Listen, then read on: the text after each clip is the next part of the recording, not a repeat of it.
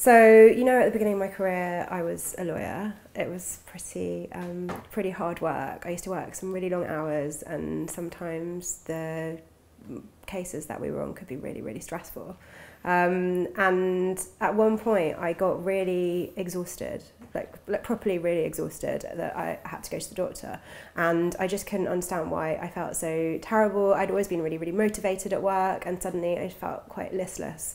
And the first thing she asked me was, so what have you been eating? And I thought, do you know what? I actually have not been taking my lunch properly, and I've just been like randomly grabbing anything that I can because I'm so busy and because I'm so tired and because I'm working such long hours. I just hadn't been eating lunch. And classic busy person habit. Yeah, exactly. And what's amazing is that it hadn't just made me a bit hungry or made me feel a bit rubbish. It had genuinely made me feel terrible. It had made me feel quite low. It had made me feel just totally exhausted. And it was just something as simple as not eating. I started being really conscious about taking a meal, even if it was just a short break, and immediately I felt 10 times better.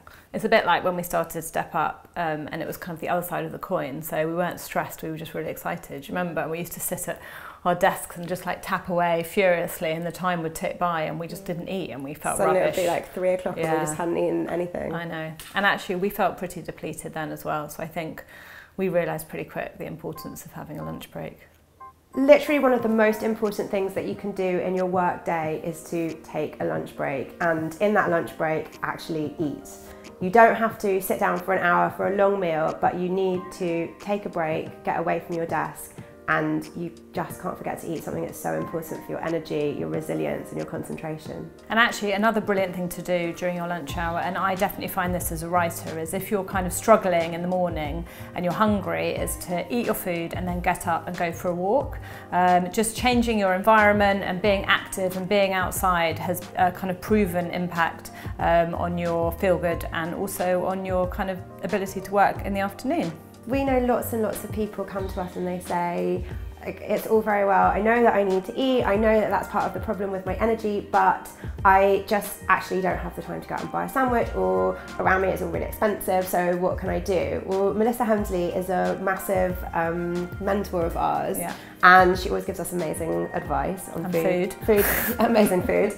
And one thing that she said to us, which we now consciously try to do, is to make soup, make a stew, make something that's like a big one-pot meal at home, freeze it in portions, and then you can just take one portion to work with you. It's there, it's easy, it's quick, stick it in the microwave, heat it up quickly, you eat it, done.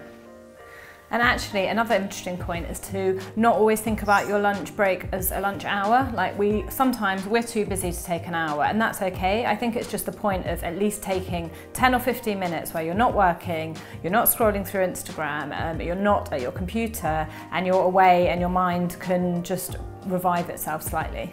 It will have a massive impact on everything that you do at work, and actually it will have a massive impact on how you feel in life as well.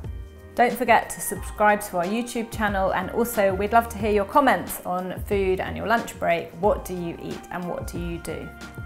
And don't forget to subscribe to our website. We've got a newsletter which comes out with loads more career and business enhancing tips, and of course our social, Twitter and Instagram @the Step Up Club, and we're on Facebook too.